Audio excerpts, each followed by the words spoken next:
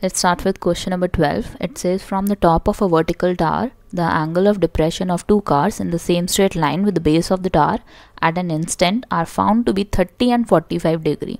तो सबसे पहले हम यहाँ पे क्रिएट करने की कोशिश करते हैं अपना diagram. So you can see that we have a vertical tower and then you have angle of depression that is 30 degree and 45 degree respectively.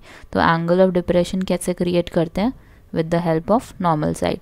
तो सबसे पहला एंगल आपका कितना हो जाएगा? It will be 30 degree. Then it is found to be 45 one. This will be 45, let's say. So this is 30. Alternate interior angle से आ जाएगा and this one is 45 degree.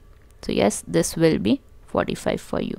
Now let's say this is point A and this is point B. और हमें बोला क्या है कि cars कितनी दूरी पे हैं? They are 83 meter apart.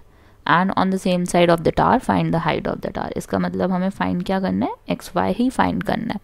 So as you can see that we have two triangles involved. तो इसी को use करके we'll find the value of H. So I can see कि हमारा कौन से parts involved हैं? Base involved है एक तो, और आपका perpendicular involved है. Hypotenuse का तो कोई लेना देना नहीं है. तो इसका मतलब I will use tan. So tan 45 will be equal to perpendicular over base, that is h over xa. So tan 45 is 1 h over xa, or yes, you can take xa to the left side. It is equal to h meter. Now what you can do next is you can use the other triangle which is ybx. Tan 30 हो जाएगा. Tan 30 is equal to perpendicular over base h over 83 plus xa. tan 30 की value आपकी कितनी होती है? It is 1/√3.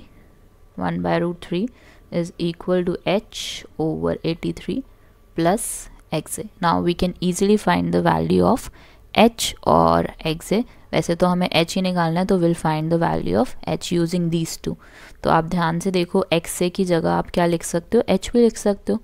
So it will be 1/√3 h over 83 plus h it will be, and then yes, taking 83 plus h to the left side and √3 to the other side.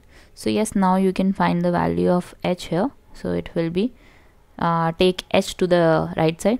It will give you 83 is equal to √3 h minus h, and you can take h common from the right side and you will get √3 minus 1, and √3 minus 1 को कहाँ ले आओगे? In denominator. 83 over √3 minus 1 is your answer for this question, that is height of the tower. Now we'll be moving to the next question, which is 13th one.